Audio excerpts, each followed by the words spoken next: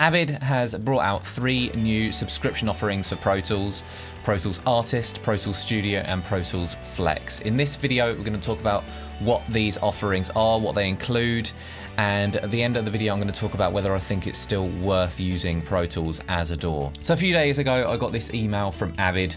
We're excited to announce we've updated and enhanced the Pro Tools product line for 3 new offerings: Pro Tools Artist for music creators just starting out, Pro Tools Studio for serious music creators and producers, and Pro Tools Flex for audio post and high-end music facilities. So I can't say I wasn't expecting an email like this at some point. Avid have been increasingly moving towards the subscription model. They obviously don't want to be selling the perpetual licenses anymore, even though they are really expensive. They want people on that subscription model. So let's take a look at the 3 new subscription offerings and find out what's included in them. So when you click through to the website, you can see more details about the 3 offerings. So first, you got Pro Tools Artist, which is a brand new offering. It seems like it's sort of in between the old Pro Tools First, which they discontinued a few months ago in functionality, and the full version of Pro Tools. $100 a year or $10 a month if we scroll down and look at the features. You can have up to 32 audio tracks and 32 instrument tracks, 100 plus plugins included. So, and what we got, there's no surround sound as with Pro Tools Standard. It didn't have surround sound. Yeah, so there's more to it than Pro Tools First, which is the free version that they discontinued a few months ago. Coincidentally, weeks after I posted a Pro Tools First tutorial series. I can see why they've removed Pro Tools First now, because they were planning on these 3 offerings. So it's got more than what Pro Tools First had. It's almost as feature packed as Pro Tools Standard. There are some limitations though, and it's not a huge expense. $100 a year. I mean, I'd consider paying that. More on whether I think they're worth it later on. But when you get to Pro Tools Studio, that's when things start getting pricey. Now, they've upgraded me to Pro Tools Studio for free, thankfully, because I had a perpetual license for Pro Tools Standard. So if you're already on Pro Tools Standard and you've got your license, it's like current, and you've got the update plan, then you'll be upgraded to it for free on a perpetual license. So you won't have to pay this subscription. If I do want to upgrade in the future, then to keep these features, I would have to obviously pay $40 a month or $300 a year, which to me is really expensive. For a small artist or a small studio, a home studio, that is a lot of money a month to use a DAW. There are some feature upgrades. This one is more like in between the old Pro Tools Standard and Pro Tools Ultimate. So you've got the surround sound mixing, which used to only be in Pro Tools Ultimate. You've got some advanced automation features, and up to it's doubled the maximum tracks you can have as well. So for me, like, I can't really complain. I've been upgraded to this for free, but when in a few years, when the time comes, if I do want to upgrade, that is a big expense for me. And then you've got Pro Tools Flex, which is basically the replacement to Pro Tools Ultimate, which is $1,000 a year and $100 a month. That's more for like professional post-production studios. So what does this mean, and is it still worth using Pro Tools with this new pricing structure and new subscription offerings? For me, if in the future have to upgrade to Pro Tools Studio on the monthly subscription, because I'm presuming by the time, like in a few years' time, they won't offer the perpetual licenses at all.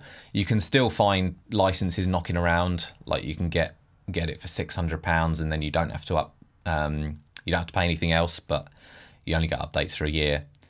So, but I reckon that they'll stop selling these, and you'll have to be on the subscription. Now, for people that don't want to pay a monthly subscription, obviously this isn't the right DAW for you. If you just want to pay pay for your software, and then it's your software, and that's that, like I do, to be honest.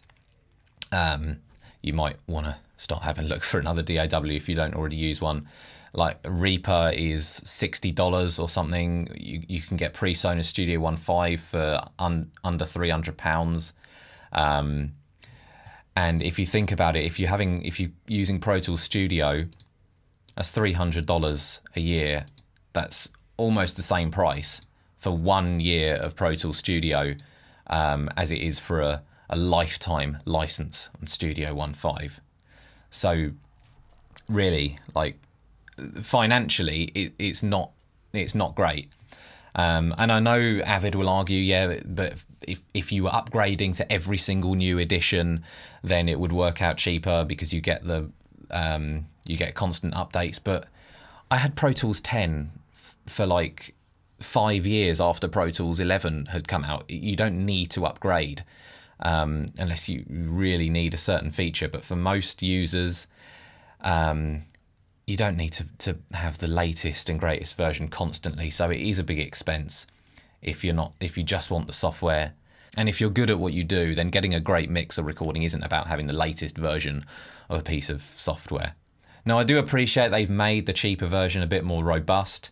For me, I think the 32 audio tracks and instrument tracks most of the time would be fine being limited to that. And they allow you to use third-party plugins, whereas Pro Tools First only allowed you to use plugins that were on the marketplace.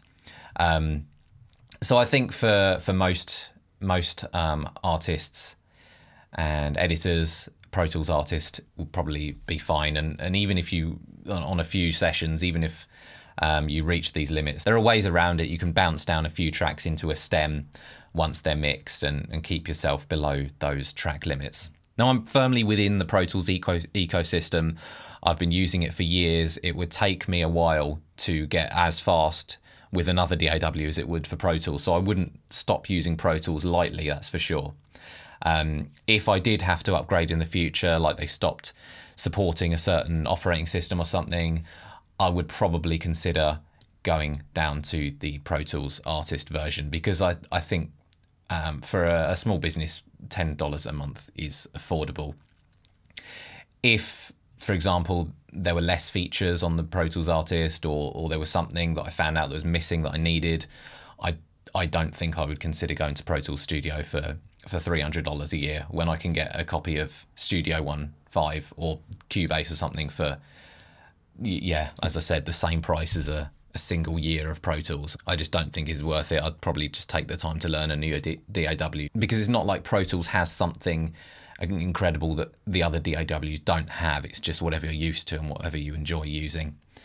And then Flex, well, if you were already a subscriber to Pro Tools Ultimate, then presumably the cost won't be as much of an issue to you anyway.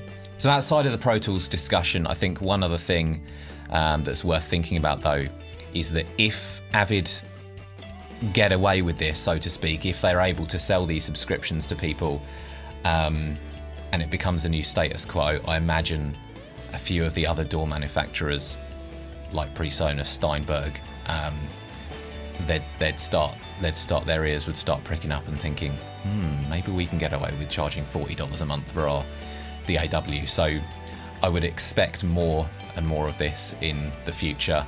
But I reckon there will always be software around that you can just buy a perpetual license. I mean, Reaper doesn't seem to be going anywhere. It's still really cheap, and it does pretty much everything you need it to do. But I would just expect that we'll be seeing a lot more of this in the future. So let me know in the comments section below, do you pay the monthly subscription for Pro Tools, or do you use a perpetual license? If you use a perpetual license, let me know if you will be continuing to use Pro Tools, if they only allow you to use subscriptions going forward. And for more DAW talk and tutorials and tips, just hit that subscribe button. And as always, thank you so much for watching, and I'll see you next time.